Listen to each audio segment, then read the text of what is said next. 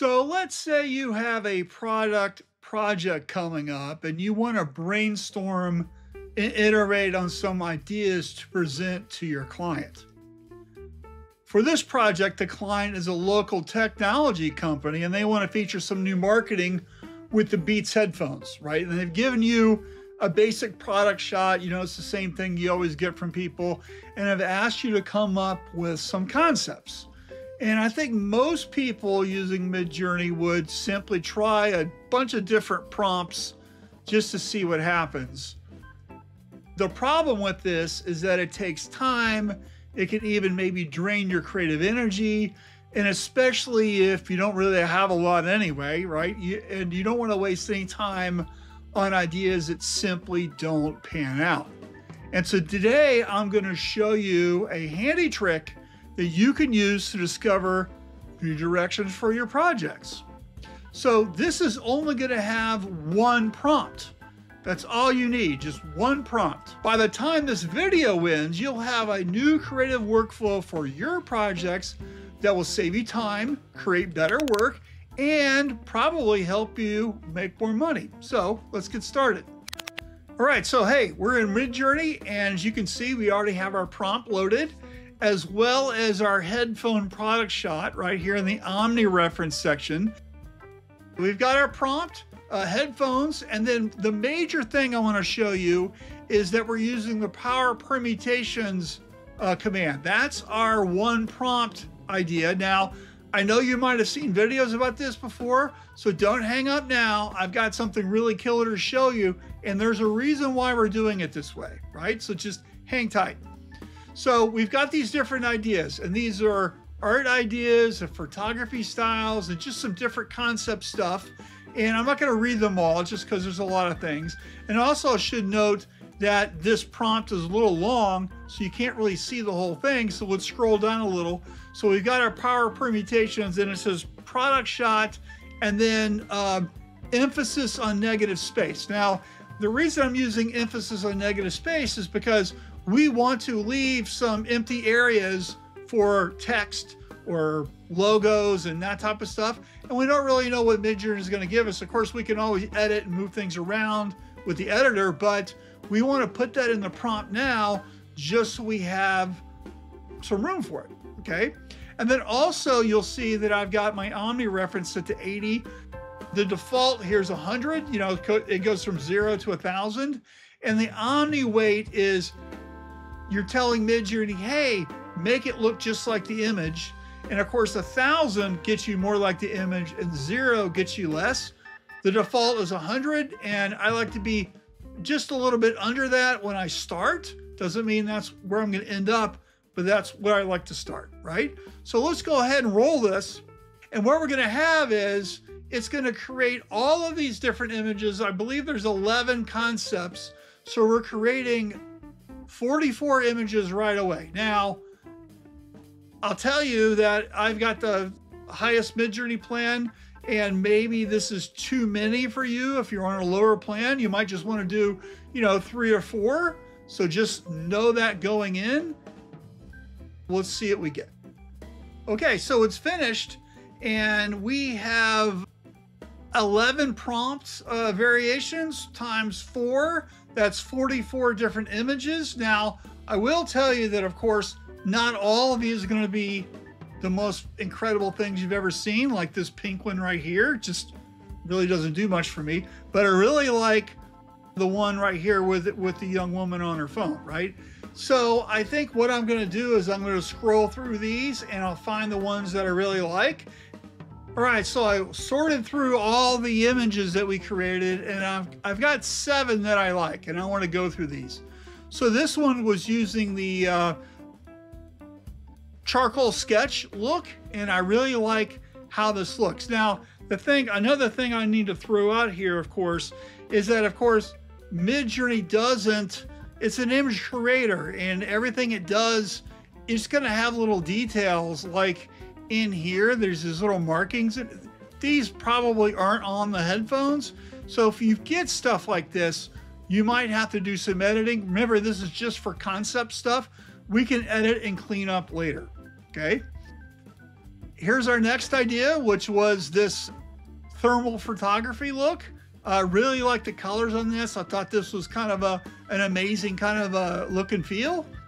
And then we've got this one, I believe the cinematic photography one. We've got this one, which is a hero shot one. And then we've got two urban streetwear ones that I really like.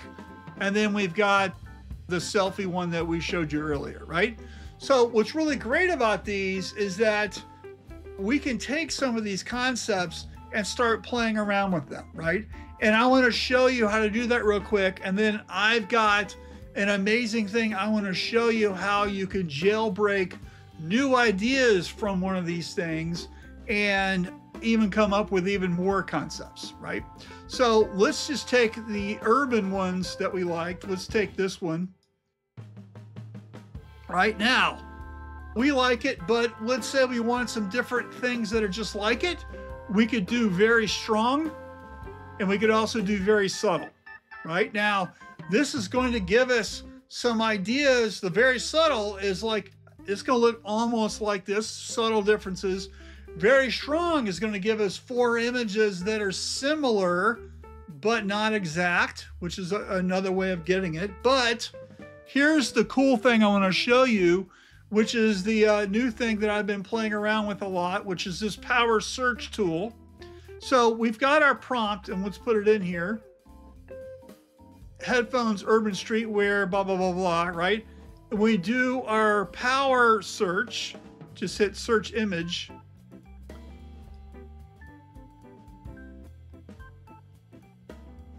Whoop, excuse me, go to explore.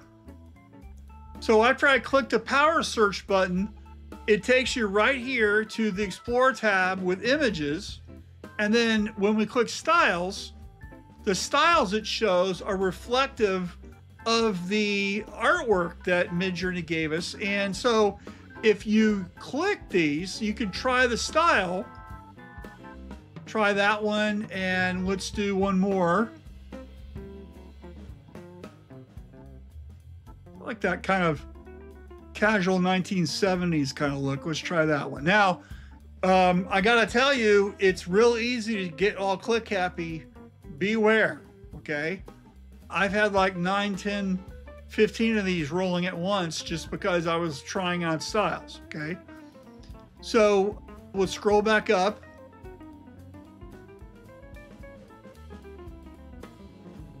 So here are the ones we were working on. Don't you just love this color palette and this vibe? Here is the product, right? Imagine your logo and your copy right here. Here's the other SREF we were trying out. Looks great. Now here's our very strong, and then here is the very subtle one.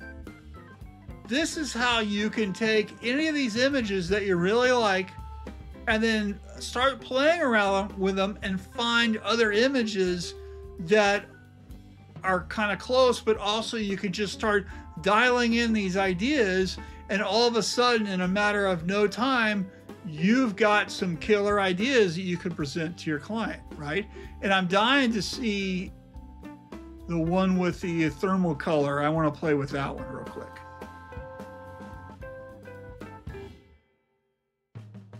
So I want to see this one. So let's get the prompt, thermal heat map, right? And let's hit our power search. Go up here to styles.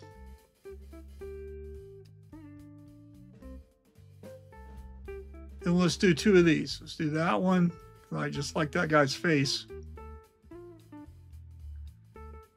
Maybe that one.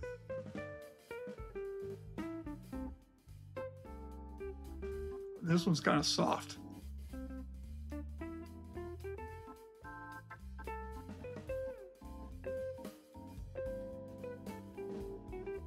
So here are the results. What do you think? They're kind of interesting. Some of these, you know, I don't like it's blurry, right? Can't really use those. Those are failures. Okay, but these aren't, right? This is the reason why sometimes you just don't know. You got to play with it, right? I want to show you that they're failures. You know, sometimes you just got to see what you get, and sometimes you don't get the results that you want, right? It's okay. You can always go try other things. Let's recap. So remember, here's the starting point. It's an image and a wish from the client to, quote unquote, do something cool. So we want to use Midjourney to kind of iterate and give some different direction, because we're going to be creating some marketing pieces for them. And after only a few minutes of effort, we get a decent collection of work. And I want to scroll through those and show you the prompts and everything with it kind of pop up after, and I'll make a comment on each one of these. And most of these were created using iterations from three things: very subtle, very strong, or the power search technique that I showed you, and finding an SREF code and then re-rolling that a couple times. If you're a fan of SREF codes, I'm going to share all that with you with these, so don't worry. All right, so here's the first one.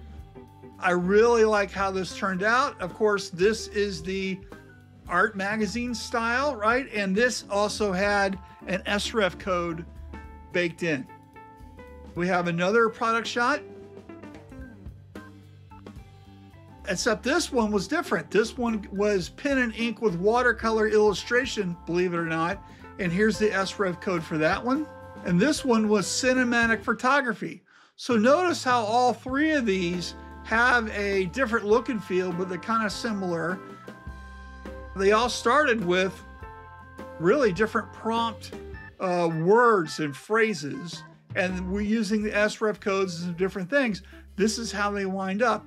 It's the journey that gets you there. And I really like this kind of a lifestyle kind of look, where the headphones are hanging out on the edge of the couch or whatever, ready to be picked up and used.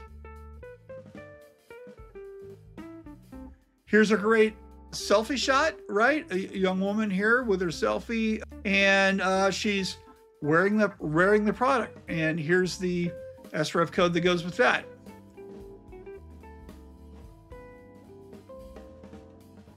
Here's another one, a guy walking around on the streets, looks like a city.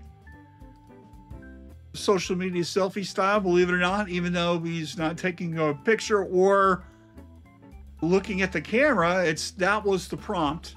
And then you can see the SREF code that goes with this one. So I like this one a lot. This one has, of course, the prompt is urban streetwear style. And this one I combined two SREF codes, and it's got that kind of Grand Theft Auto kind of look. I really like this one.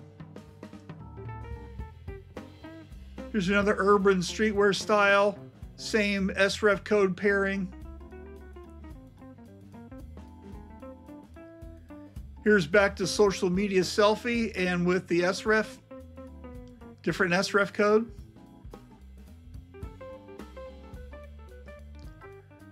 Here's one social media selfie style, an SREF code. And this one, I think I generated probably about 6 or 8 versions of this guy. I really like this one the best because he looks like he's waiting on the bus, thinking about something, you know, his girlfriend, or he needs to pick up some beer on the way home. I don't know, but he's thinking about something. Here's more of a drawing, and so it doesn't have to be photography. And the prompt here was charcoal sketch, and there's the SREF code that you can use. Here's more of a graphite style. This was the original image. I iterated a whole bunch of stuff, and I just like this one better, frankly. Here's graphic illustration. This is the first one we did, the original one. And this was kind of the updo on that one. I really like the black with the colors, even though this might not work because obviously those headphones don't come colored like that. It kind of gives the impression of colors, like disco colors, I guess.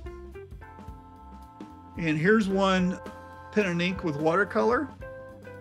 Now this one doesn't have an SREF code. This is just the image that we received. Thermal heat map. I like this one a lot because it kind of looks like the background is emulating maybe sound waves or something. And I could just see a bunch of copy and stuff on top of this, right? And here's the SREF code for that. Here's another selfie one.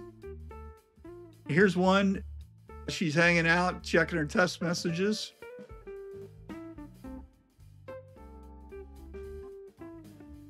This one's kind of cool. It gives you kind of a blurry thing, but notice that the product is the only thing that's kind of in focus. I kind of like that a lot.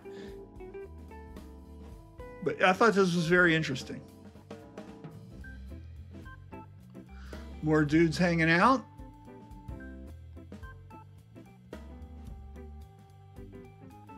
And here's the last one with the kind of 70s look. This was really cool. I remember this from earlier. All right, so that's really everything. I would love it if you would try these techniques out. In the comments below, let us know how it works. Did you find something that you like? Did you discover a new SREF code that's your favorite? Help us out. We want to know what's going on. And then also, if you want to learn more about how to use Midjourney as a creative professional, we've got a space for you. It's on the school community platform, Midjourney Experience Academy. Hey, come hang out with us. We'd love to see you there. The link, by the way, is right there in the description. Just click that, start hanging out with us. Love to see you there. We do a live Zoom call every single Tuesday where you can come and ask questions and have some fun. Thanks for watching.